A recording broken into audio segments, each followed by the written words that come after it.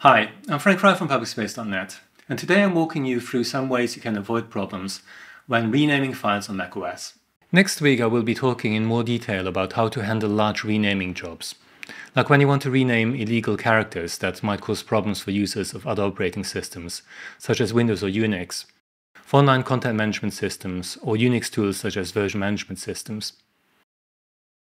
One thing that few people are aware of is that different platforms have different conventions for which characters can appear in a file name. macOS has a very permissive, non-technical convention for file names. You can use forward slashes, spaces, accents, umlauts, and other diacritical marks. Japanese kanji, Chinese logograms, emoji, etc., etc. But this is emphatically not the case on all file systems. This introduces a host of problems when it comes to renaming files. Windows file systems typically don't accept even common symbols such as slashes, question marks, or colons. And different file systems have different encodings for international characters, such as UTF-8, UTF-16, Mac Roman, various MS Windows character sets, etc. One oddity about how macOS works is worth explaining here in more detail. macOS file names have followed the same rules since the days of classic macOS, where the file system was HFS or HFS+.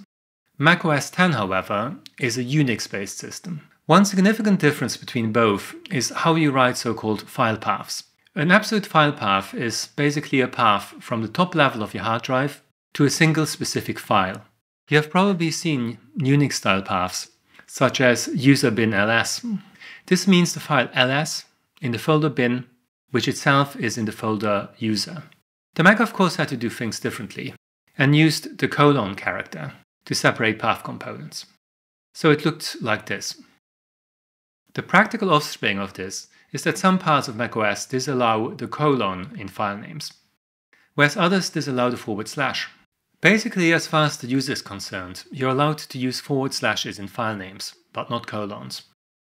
The very same file, when viewed from the Unix command line or internally by the file system, cannot contain forward slashes. macOS therefore uses a trick. Depending on who is asking, it substitutes the colon for the slash and vice versa, which can cause trouble. So the file that you can see as hello/world is actually known to the file system as hello:world. My recommendation would be to use neither forward slashes nor colons in your file names. All this creates the need to sanitize file names, so that they are easily accessible from different platforms. My Better Find a Rename tool has some specific features to make this easier. You have generic features such as replacing or removing specific characters, keeping only specific characters, stripping leading or trailing spaces, removing diacritical marks such as umlauts, accents, etc., as well as a specific action for making Mac file names compatible with Windows NTFS and SMB. It is, however, important to realize that the Better Find a Rename has to rely on the file system drivers behaving correctly. This is a particular issue when you are trying to remove or replace potentially troublesome file name characters like forward or backward slashes, colons, emoji, etc. The reason you want to remove them in the first place is precisely the reason why they might be causing trouble during the renaming. This means that it is best if your files are on a local hard drive that is formatted with the standard Apple file system. This will in general prevent any issues with file driver compatibility and be the fastest as well as the most reliable place for renaming your files. So in order to avoid problems, it's always best to perform the renaming as close as possible to the optimal conditions of renaming them on an APFS formatted local hard drive. So if you have the choice between renaming files on a remote drive that may be using a different file system with different naming conventions, or to rename the same files locally on your own hard disk, it is often a much better idea to transfer the files over to your machine, rename them there, and then copy them back. Some network-attached storage devices, in addition to having an Ethernet port connecting them to the local area network, also offer USB or a Thunderbolt direct connection option. It might be worth taking your MacBook to the drive and connecting it directly. Unfortunately, few network drive options are designed specifically for use with Macs, and many have their own custom file systems, as well as bridging drivers, none of which are 100% compatible with the Mac way of doing things.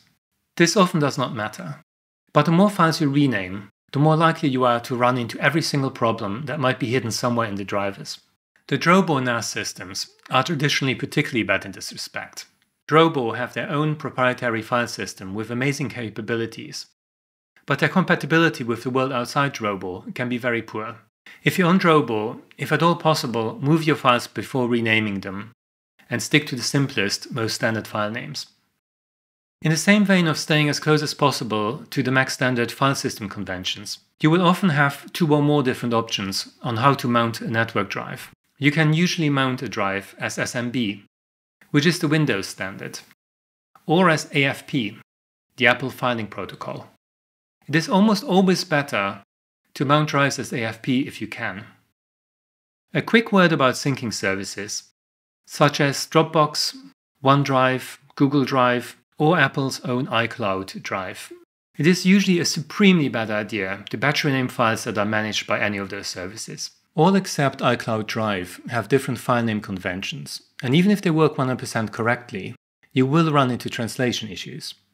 All of them, including iCloud Drive, simulate local files using Apple's own sync services interface, which is anything but great and reliable. You are basically asking for trouble. A better finder rename can rename files on any of those systems, but none of them are 100% reliable. It's best to move your files to a local folder, or if you want to live dangerously, at least make sure that all the files have actually been physically downloaded to your hard drive.